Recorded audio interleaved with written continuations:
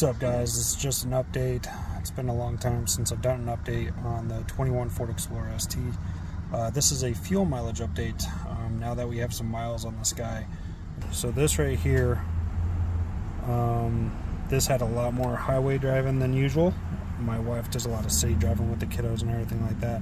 I just filled up, so you can see right there, 13.5. So if you do the math, it comes to 22.2. So we're about a mile per gallon off from what the computer is showing.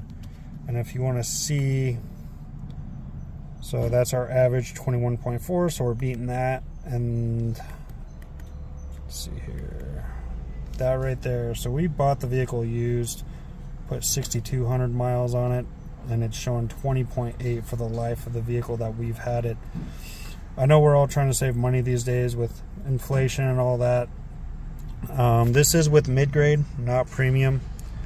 Decent fuel mileage for, you know, 400 horsepower heavy SUV, right? There are some things I think you can watch for, you know, tire pressure, keeping up on your maintenance, not hauling ass everywhere, which it's very difficult to do in this car because it's very fun to drive.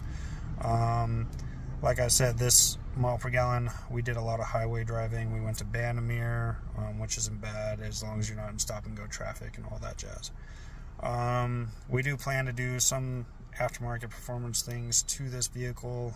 We're just waiting for the warranty to, you know, get going a little bit, make sure there's nothing crazy wrong with the vehicle, which, I mean, we have 24,000 miles on it right now. So far it's been very, very reliable, no issues.